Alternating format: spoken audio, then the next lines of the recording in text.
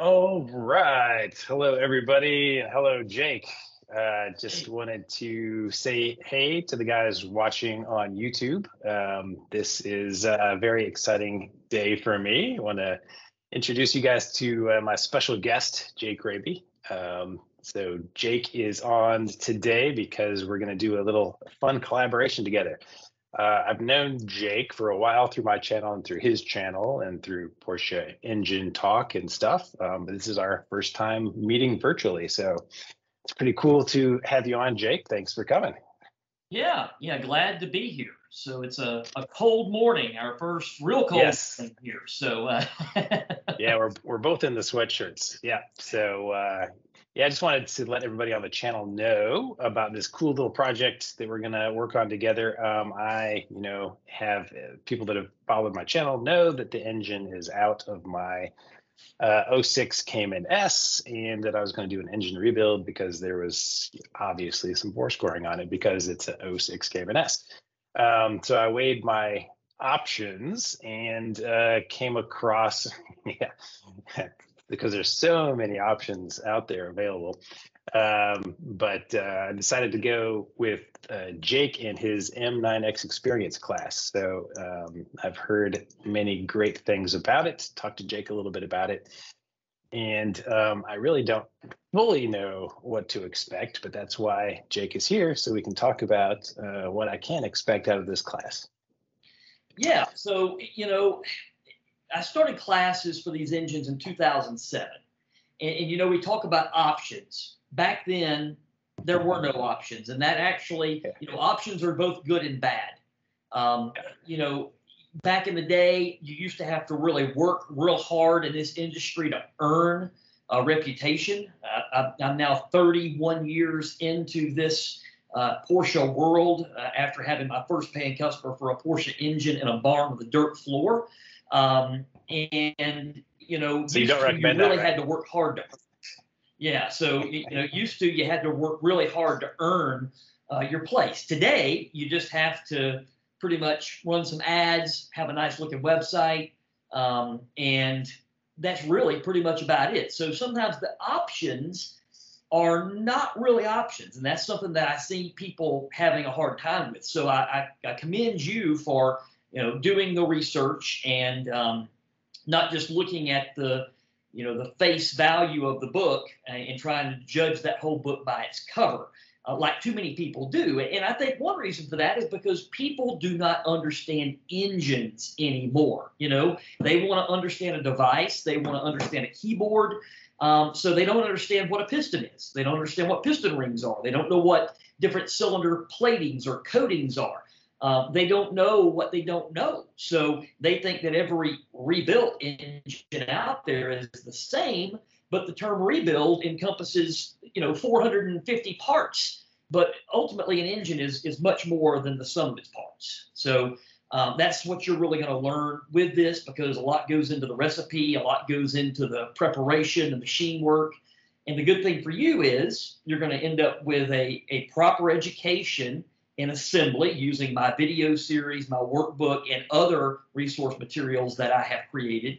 Also, you're going to get all your torque values through my resource materials, a lot of which are not really available. You're going to get all the clearances. I'm actually going to do most of that preparation work for you, about 90% of it. There's just a few things you're going to have to do yourself, but I will give you those clearances. Porsche didn't give us any of that for this engine. And with all the air-cooled stuff prior to this, you can look up anything. With these engines, everything was kept under their hat. They didn't share anything. We've had to create it all from scratch. And, that's good and bad. It was really difficult to kind of earn our place with this just because we had to do it all ourselves from empirical information that we basically derived by making mistakes and also having great achievements. Yeah, that's one of the things I'm excited about is there will be less opportunity for me to screw things up because you're going to be there all along the way. And I think a really cool thing for my viewers too is we're going to do some Zoom sessions along the way and record those so that they can kind of see some of the intermediate progress steps that you don't normally get to see. So I'm Yeah, excited about that. that would So be cool. And so what we're going to do, just so you know, is my assembly video, basically the step by step of this whole entire thing. That's a video that you can purchase without buying this M9X experience. It just comes along with it, and that's sold through the Knowledge Group as well as Ellen Engineering and some other retailers. But at the end of the day, it's 20 stages of assembly that encompasses about 15 hours of actual recording time or playing time. And, you know, the way that I did it, I wanted somebody to be able to hit play and pause. So they would be able to play the video, see what I did, sometimes rewind it a couple of times, okay, and hit pause and then do that. So when we talk about putting pistons in, we're going to go over the tools for that. We're going to go over the special processing for that. We're going to go over lubrication for that, or sealants for that, whichever one you may be using. And then we're going to do that. You're going to watch me do it. Then you're going to hit play, you're going to hit pause, and then you're going to do it. So that's the reason we did that. So myself and my producer, Bobby Mitchell, when we did that video about 5 years ago, it took us 3 weeks of shooting to do that with 5 different cameras, different angles. You know, it was almost like a cooking show where we got one over the top showing things. It was a bear to do. And that's why it's not a cheap video. Because we had to collect about 150 hours of footage to end up with that 15 hours of edited footage. And of course, you know, some people look at it and they think, you know, this is kind of boring. It's not entertaining, right? This is an educational experience. You know, you don't go sit in a classroom and expect to be entertained. And that's the way this is. So, and that's another thing I'll tell you, about here. We talked about this a little bit. You know, I offer this M9 experience 2 different ways. You know, you were already well advanced and you built stuff before. You've actually helped other people do an M96 engine. It wasn't one like this. So you had enough experience that I was willing to say, hey, you know, we can do this virtually without you having to come to my location. You know, typically when I do a class like this, it's a 1-on-1 or a 2-on-1 type scenario, and people come to my location, they stay there for a week, we follow the video, we follow the resource materials, they do the work themselves, and I'm over their shoulder. I don't sit there and say, don't do this and don't do that. Sometimes I'll let them make a mistake, and I'll say, stop, you did this, now what did you do wrong? So Mark and Tina Davies were the most recent people that attended the hands-on M9X experience, and they've got 5 996s, a turbo. All the others are naturally aspirated. I've built several engines for them. I'm actually doing a 4.2 liter R42 for their 996.1 right now, which is as far as I know, the largest 996.1 engine that's ever been built. Something might be out there that's as big or bigger, but I don't think so. But that engine is something I'm doing for them now. But at the end of the day, they used the M9 experience, and they were able to build the engine at my facility. Then they were able to take it home, install it in their car, bring it here to Flat 6. I put it on the chassis dyno. We went through all the motions, did all the break-in, did all that sort of thing. You know, did some alterations to things. And we ended up sending them out on about a 15,000-mile excursion directly following that. And Rensport was part of that. So they drove from their house in Tennessee all the way to Rensport. And then they made a lot of stops along the way. And then they hit a lot of national parks on the way back. And they were gone for something like a month or maybe a little bit longer. Wow. But they did. That sounds like an amazing trip. Yeah. Yeah. So I was able to hook them up with some friends and say, hey, you know, you need to do some oil changes while you're gone. Go to this guy's shop. I've known him for 30 years, you know. So they were able to go do those oil changes themselves. But Tina built a lot of this engine herself, you know, so she was just as involved in this as her husband was. And she's big about all this. So some of the pictures that I've got to share, you know, you can see blue fingernails in the pictures, and they're not clean. She's working. So, you know, that's cool. To me, I get more out of that than building an engine myself. And then, you know, I've been doing these classes for so many years, and together between hands-on classes and the classes I used to do for WorldPack Training Institute, where Tony Callis and I traveled around the country training for WorldPack on these engines, I've instructed 1,400 technicians about these engines since 2007. I've met a lot of cool people, and and I sometimes would learn stuff in classes as well. Sometimes people come into class and they would bring parts that were broken or weird stuff, and I'm like, you know what? I haven't seen that yet.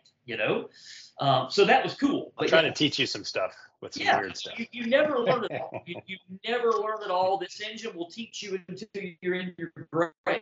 You're never going to know it all. Yeah, one of the great things that I think why it's such a good fit for this channel, like you were saying in the classes, there's very step-by-step showing you what to do, not entertainment, but educational. And that's the purpose of my channel. I try to make it educational. Like you said, you watch some, you pause it, you rewatch some, and you know exactly how to do it. So, for example, for the engine we're working on, when I took it out of the car, I have a 2-stage video of every single bolt, every single hose that you have to disconnect to remove the engine from the car. Like anybody that has the tools, and maybe a lift, can watch the video and remove the engine from their car and ship it off to LN or you. So I like the detailedness of it. There's a lot of bigger channels out there. There's a lot of entertainment channels, I'll call them, because they're like, here's a car, this is what it sounds like when you drive it fast, and they get 1 million views because it's entertainment. That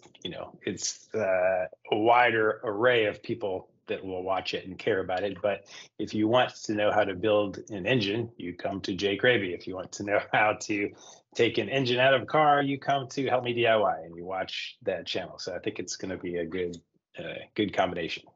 Yeah, and I have been working more on some newer resource materials. We're constantly learning stuff.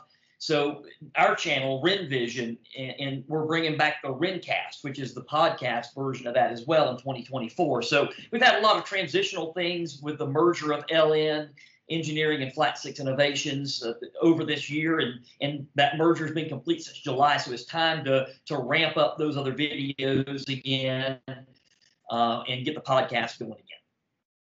Yep, awesome.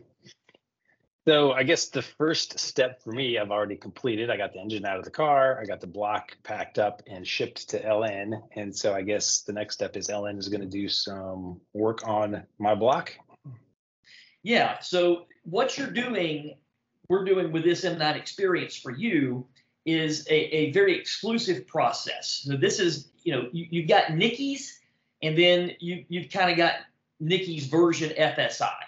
And as the developer for all the Nikki stuff for going back since 1999, when Charles got a hold of me and said, hey, we got a cool idea for our college project, we need somebody to help us. I'm like, look, I won't just help you. I'll be your first customer, and you need to make this a business. That was 99. And so we've been working together ever since. And, over this time, I've been like, hey, here's an idea. I'm going to give you this idea. I want you to do it, and then I'm going to build it, and if it works, it's mine. So that was the first things that we started to do to really work together years ago. So what you're getting is something that's exclusive to my program, and it allows us to take that Cayman block and do things with it that otherwise can't be done. It also costs a significant amount more money because we have to do things that are difficult. And as we say, the difficult stuff we do right away, the impossible takes a little while longer. Yeah, so normally when you ship your block to LN, you get the option of going from a 3.4 to a 3.6 or a 3.8. Those are their standard options. So tell them what we're going to do.